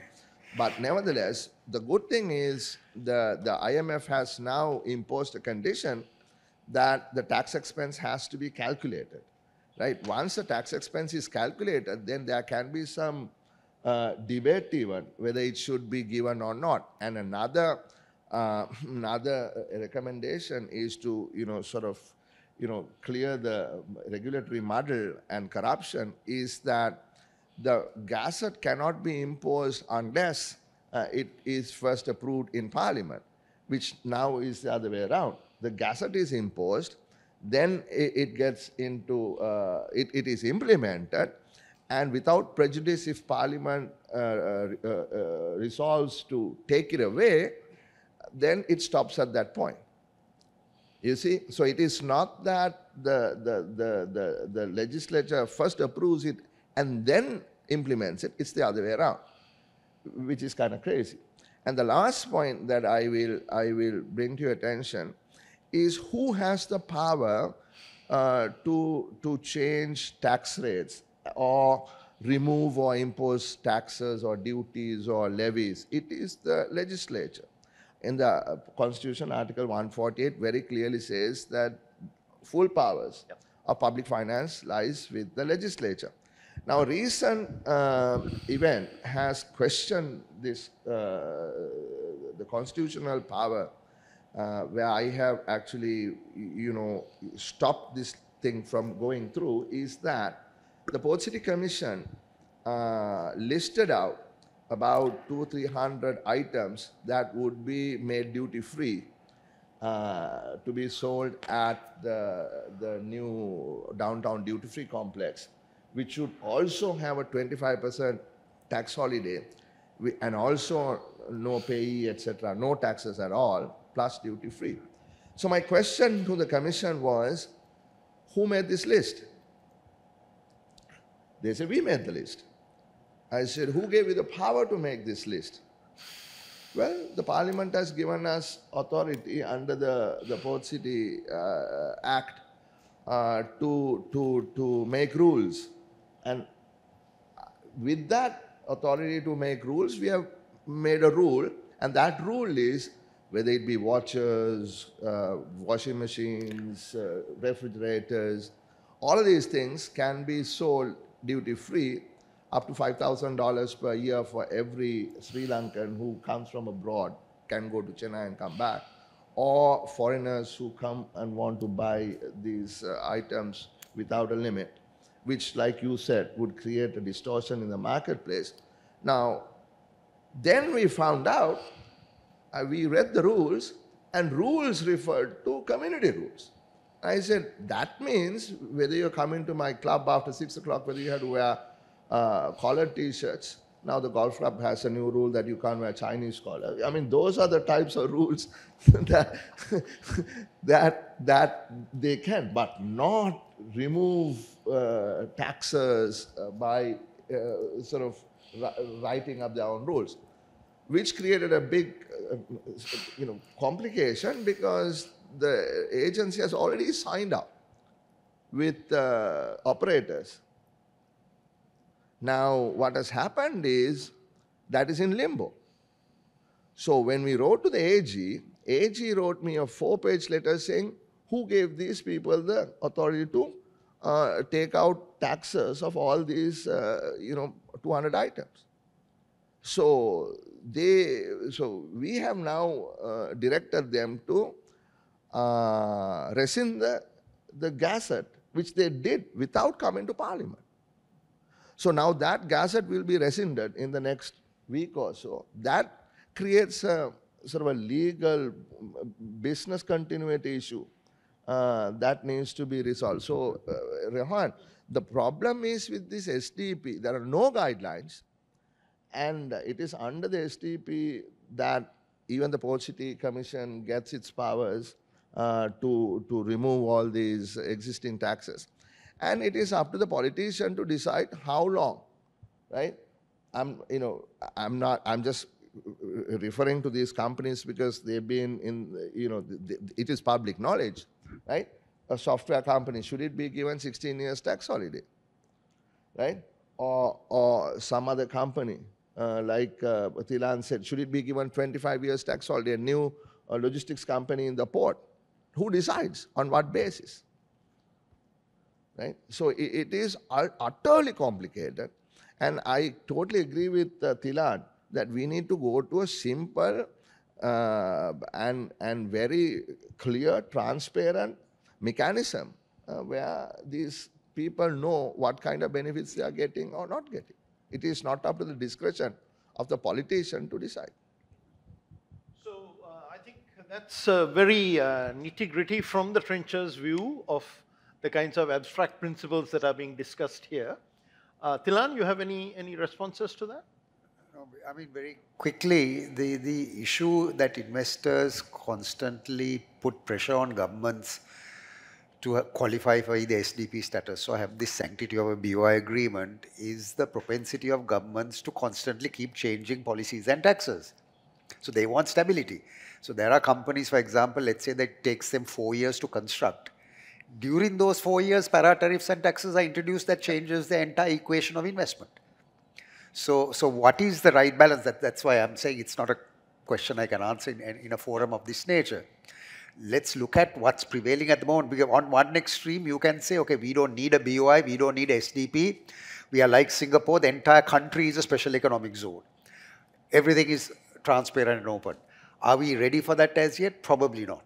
And that's the reason for the advent of the BOI law way back in '78, where areas of authority were created under the BOI law where you can waive, modify, exempt, and not apply the municipality-related rules. I think that we have to gradually migrate to the whole country being, one, not even economic zone where anybody can invest anywhere under the same sort of rules. But at this juncture, when we are coming out of this whole investment morass, I think it's important that whatever laws and rules we frame, that the changes in law do not result in ad hoc policy changes that impact investor confidence. So that's really my point. So Harsha, I want to get a discussion on movement of people across borders, going with everybody's participation. You want to participate in it or you want to leave? It's 11. No, I will just. You want to stay? Yeah, yeah. Okay. Last one. So one of the most controversial aspects, some of you may know, I've been on the firing line on trade matters, and I get hit the most when I talk about Mode 4 services trade, which is law-governed, specified ability for professionals to move between countries, right? And I get hammered, right? Vimal Veeravansa has portrayed me as, I think in the pay of, I don't know which government, I mean, depending on the day, he'll complain that I'm in the pay of some government, right? So now I'm happy to see another candidate coming up to the firing line, Daniel, so I can retire gracefully. So the question is, there seems to be some huge emotional power associated with this. Now what I'm going to do is, I'm going to pose a question, a case study, and I'm going to ask all of you to react. In Hikkaduwa, there are Russians running businesses. There are Russians who've come on tourist visas and who are delivering pizza. Should this be allowed, or is this something that should be liberalized or not? I believe that 4 times rule of yours, the Russians would be allowed. Yes. Let's assume that Russians have 4 times GDP, right? So that's the question. Now I'm going to ask any or all of you to take a run at that in terms of whatever the argument that was laid out by Daniel. You want to start, Daniel? Sure. I'd argue that they should be able to. I assume that they're doing delivery because they're providing a service that is somehow a value add to somebody else providing a delivery. I'm assuming they're not actually on a regular basis doing deliveries. They're running a pizza shop, and on occasion they're doing deliveries when the local staff are unavailable. But let's even bite the bullet and say even doing deliveries. That may be because they can communicate with the buyer. So there's a Russian tourist, they're placing a pizza order on their phone, and they need to give directions on where to deliver the product. Because as a business owner, why would you pay X amount more to a Russian in Sri Lanka than you would pay to a Sri Lankan? It's because you see you're able to charge a higher price. And that basically means you're providing a value-added service. So I think there's no issue at all with a Russian delivering pizza in Sri Lanka. Anyone else want to join? As long as they pay tax. Exactly what I was going to say. The only issue is that they're not getting caught up in the tax net because we have I don't want to call it a ridiculous, but a rule that says that you have to bring, $1 million to open a mom and pop shop for anybody getting into retail. And then there was a provision, what is called Section 16 of the BOI law, which should be automatic. In other words, you have an automatic window through which where you don't have to sign an agreement to enter into a business here, which is not on some negative list. You can't manufacture arms, you can't do drugs or whatever the case may be. But that negative list should be understood very clearly. And if you're in that automatic route, many years ago, there was a monetary limit of $50,000. So during the time I was at the BOI, I was criticized that there are Chinese-owned acupuncture centers coming up, which are functioning as potentially brothels. The point is, they did qualify to set up a Chinese medical facility, but if any one of those are breaking the law, the land should apply. So the point is that, to me, the automatic route should be very clear, and they should be allowed to incorporate a company, get caught up in the tax net, and run a business and compete with all of us. Okay, Tom? Well, for me, a little bit controversial because I come in a country where Russians come to murder you and wipe out your villages, but the Russians coming here don't do that. And I would question one small point on the GDP relationship, because Russia is a state-dominated petroeconomy. The private economy is quite small in Russia, the actual productive economy, as opposed to a state-owned extractive economy. So it's probably a little bit more comparable. If you go to rural Russia, it is staggeringly poor country. But because of the dictatorship there, 700,000 qualified Russians have left. Wow, what an opportunity for Sri Lanka, because these are people in IT, finance, engineering, and so on.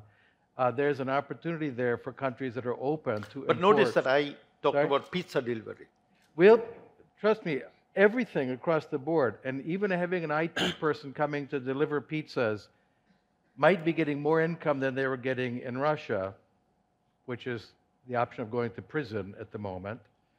But they are going to enrich your economy. There's just no question about it. Okay, any other responses? Yes, Harsha? I remember delivering pizza as an undergraduate, so you know, delivering pizza is a very respectable job if you're a kid. But my point is, I don't necessarily agree with Daniel on that ×4 formula. I think it has to be sort of a more at an individual level. So you need to apply, and then you need to meet certain criteria. So I am not for completely opening based on GDP, but I'm certainly open to discussing how we can find a way, because this problem needs to be resolved. And know-how comes, all of that comes in when you bring talent here. So that's where I am. I'm not open for the times for sort of structure. But Can I quickly just a respond minute, to that? just to clarify, the trade agreements route, where in the schedule we can specify, is close to where Harsha wants to go, right? We can specify this many professionals, this many managers, salary levels, etc. Not the kind of open liberalization that you're talking about. So that's the one that I'm getting crucified for, right? For the trade agreement. So I can tell you, your life is going to be much harder.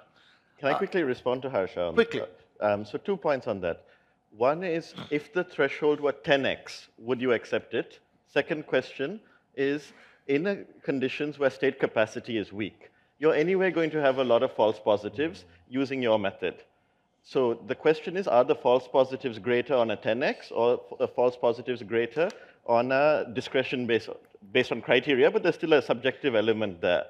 And I would submit that with our state capacity and current levels of corruption, actually a threshold of X, whatever that X may be, actually will have fewer false positives than an individual case-by-case entry basis in aggregate. Want me to bring that? Well, I don't necessarily agree. I expect governance to get better. I expect digitalization and all that coming in to reduce the discretionary power of customs officials to grant a person a visa based on some payment under the table.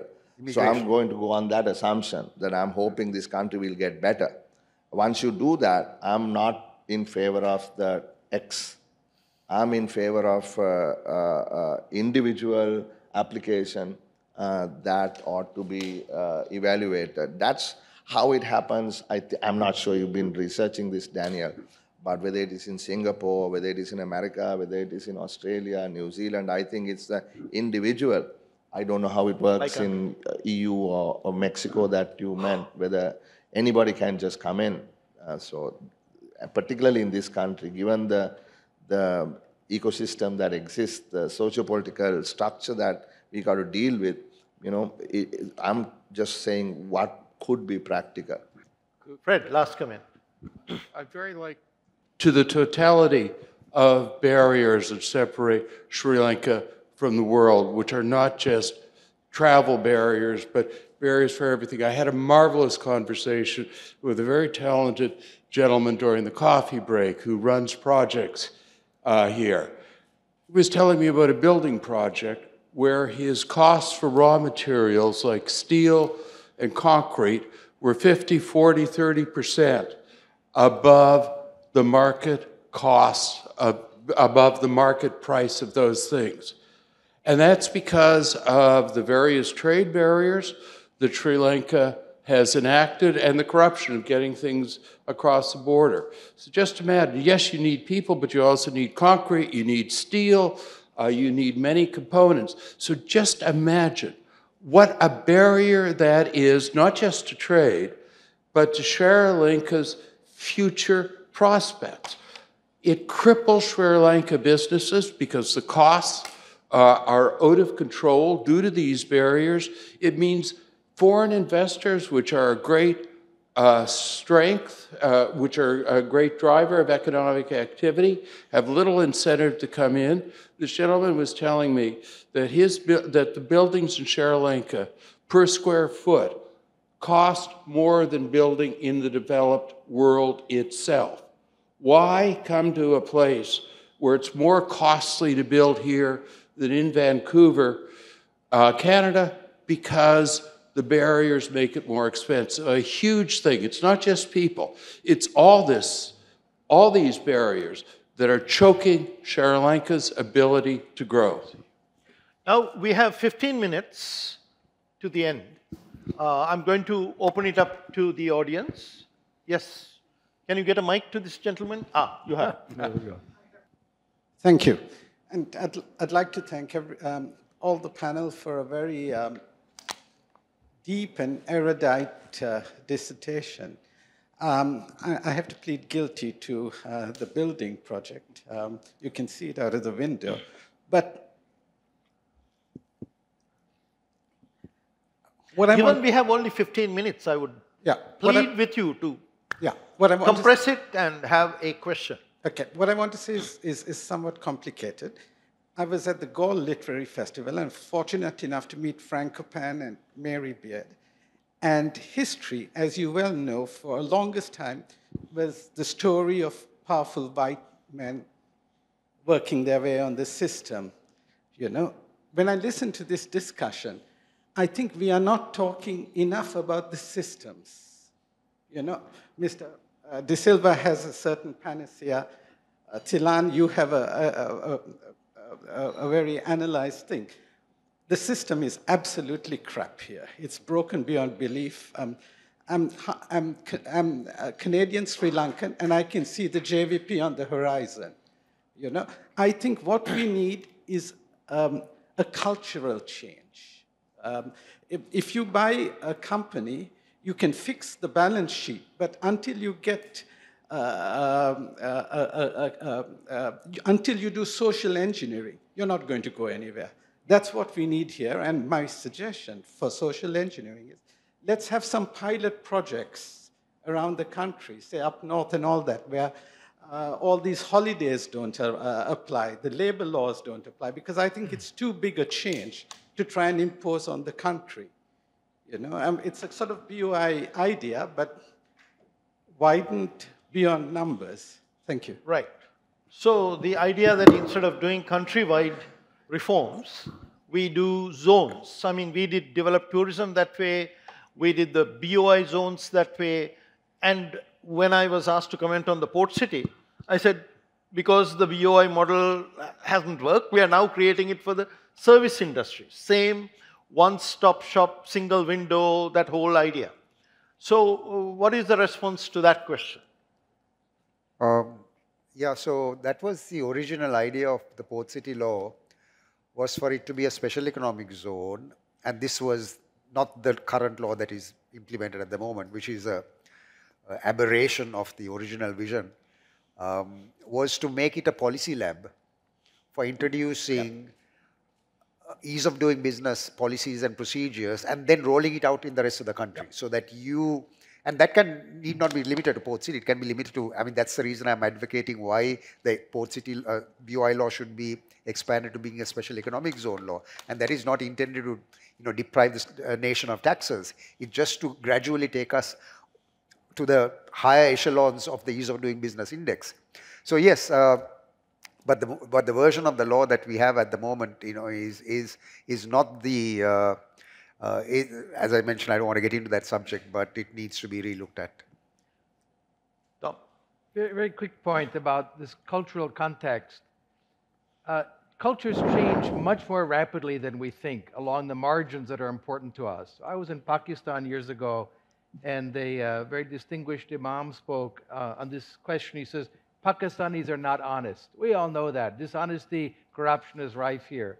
But he says, you take a Pakistani business person who's paying bribes and being corrupt in Pakistan, flies to England, shows the passport, steps across, and stops being corrupt. Why? He's still the same Pakistani. It's because the context is different. It's the rules are different. He didn't change. So you like zones or not? Well, in some sense, the problem with proliferating zones is you end up with a complex legal structure, and people will game it. I'd much prefer same rule for everyone as the default. I understand the role of special economic zones, but the default should be everyone gets the same rule. So I'll give you one last example of a transformation of culture that took place in about 3 months. The Republic of Georgia, was the most corrupt post-Soviet state, which is saying a lot. The police were just criminals. They would stop you and just demand money from you. So everyone carried 2 wallets, the bribery wallet and the real wallet. They fired the policeman, instituted a new rule. Policemen had a new uniform. They hired all new police force. The requirement was, you've never been a policeman before. They got them proper police training, different uniform, different automobiles, and then they bulldozed the police stations and built ones of glass. They used to take you in and beat you in the police station. Now everyone has a cell phone. Within 3 months, they went from one of the most brutal, corrupt, really warlord states in the post-Soviet area to a moderate rule of law state. Not perfection, but the transformation was stunning. And this was a 3-month. Forgive me, Tom, I do not believe this happened in 3 months. You can't hire new people, you can't train them, you can't build new police stations made of glass in 3 months. The police stations took longer. So it's like once all that was done, it took 3 months for the results to show. Not quite. It was a 3-month period to institute the new police force. So that was 3 months of training, getting Danish police trainers and so on. The changing of the police stations took longer. It turns out blowing up police stations is time consuming and then building new glass ones. So that was over about a 2.5-year, 3-year period. So I'd like everybody to think about this time question, because I think there were some very, I would say to this audience, very attractive proposals about a 10% tax, which most of the people here would love to pay. Instead of the 20–30% that we are paying now. Nobody's paying 36, by the way. So, all of these things, there's a time scale issue that a lot of people don't take into account when they discuss. Your question, madam. Actually, it's not a question. I'm Shiranti. Just sharing thought. As a strategy, free movement of people is essential for economic freedom. But the country needs to have a skills acquisition framework. Even Malaysia, Singapore, they insist that the skilled migrants have local language like Bahasa Malaysia. So we need to have a language NVQ level for the temporary work permit. Maybe, ease up the rules, but have a NVQ level so that the conversations become, in local language. Otherwise, the system rejects. So you're saying a Singapore doctor coming here will have to speak Sinhala? I'm just saying some NVQ level for, I'm not saying the upper class, right? Mid supervisory level technicians, craftsmen, tradesmen, people, which we need are also like NVQ skills that can come into the country. I do not see much difference of Russian IT professionals delivering pizza versus Sri Lankan doctors being dog walkers in London. The only difference is UK has a tax system. They pay tax, we don't. And these become informal workers. And if they are operating in down south, before long, they can be contracted to do other below the line illegal activities as well. given the status of our country right now. Now, the strategy is You said good. you don't have a question, but I'm going to ask you to wrap it up. I'm wrapping it up. Culture will eat strategy for breakfast. What we need to do is, while we roll out the strategy, engage the unions, engage the political parties, otherwise the strategy will get ripped apart in political stages. We take pilots. If you look at Sri Lankan Airlines, foreign pilots are paid in a higher pay scale, and there's dissension there. You get cricket coaches. What happened to Mickey Arthur and his entire team? They got kicked out because the team huddles, the players started saying, we don't understand English. So diversity of talent is good, but inclusion strategy and inclusion through engagement becomes really essential for economic freedom. Right. Reactions from the panel? So I think the point is very well made, but the question is state capacity. We have a state which can't train its own civil servants to speak in the two national languages. We have a state who, in the case of most English teachers, can't even speak English properly. So in this context, I think it's a bit much to really try and tell the market what to do. The market is anyway going to respond if somebody can't speak the language of the consumer. That will be reflected in the price of that labor. So I think we should let the market handle this for now until the state develops bigger capacity to start interfering in all these things. Okay. I have a question. Yes. It's on labor regulation and the link with economic freedom, which I think is very valid. My question is to Mr. Wijesinghe. You've attracted so much foreign investment to the country when you were at the BOI. How did you sell the Termination Act? Because I have dealt with this ease of doing business.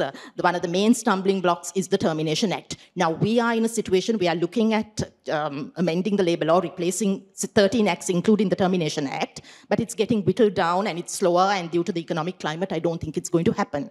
So how did you sell it? Sell the country despite that? And the second one is, since you had such a good relationship with, you were able to change the BOI board, why didn't you persuade Mrs. Kumarantunga to get rid of this act? Because her mother brought it in, you had a wonderful opportunity to get rid of it. Thank you.